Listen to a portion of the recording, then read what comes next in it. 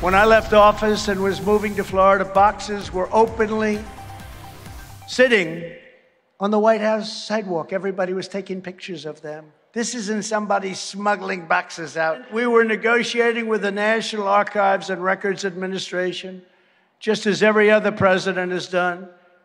And the next thing I knew, Mar-a-Lago was raided by gun-toting FBI agents. Former President Donald Trump making his first public appearance since that historic federal indictment, accusing him of knowingly mishandling classified material and storing them at his Mar-a-Lago estate. Trump calling the criminal charges ridiculous and baseless while making campaign stops in Georgia and North Carolina today. But it's here in South Florida, excuse me, where this unprecedented case will play out. Local 10's Cody Weddle live outside the federal courthouse in Miami, where Trump is set to appear Tuesday. Cody.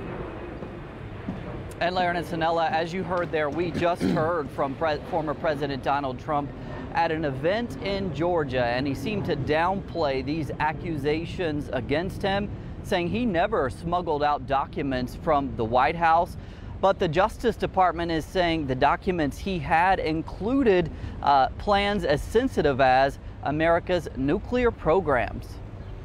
When I left office and was moving to Florida, boxes were openly sitting on the White House sidewalk. Everybody was taking pictures of them. This isn't somebody smuggling boxes out. Former President Donald Trump speaking in Georgia Saturday, his first public appearance since the announcement of his indictment on Friday, lashing out at the Justice Department. The ridiculous and baseless indictment of me by the Biden administration's weaponized Department of Injustice will go down as among the most horrific abuses of power in the history of our country. Special counsel Jack Smith unsealing the 49-page indictment on Friday, detailing 37 counts against the former president.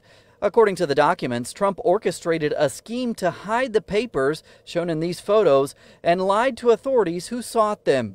Our laws that protect national defense information are critical to the safety and security of the United States, and they must be enforced. Trump's opponents in the 2024 presidential race now deciding how to respond to the historic indictment.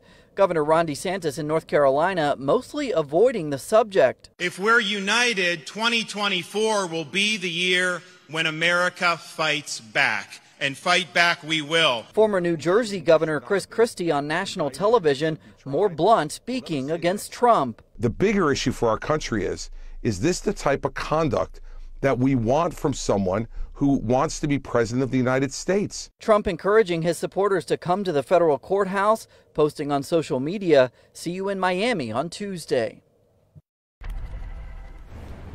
So Trump wants his supporters to descend on this area on Tuesday. City of Miami police have promised they will be working with federal and state agencies to both protect freedom of speech here and maintain order. We've already been seeing several City of Miami police officers out here patrolling this area today. We're live in downtown Miami. I'm Cody Weddle, Local 10 News. It's going to be a busy week for all of us. Thank you, Cody. Stay with Local 10 on air and online as this historic case continues unfolding.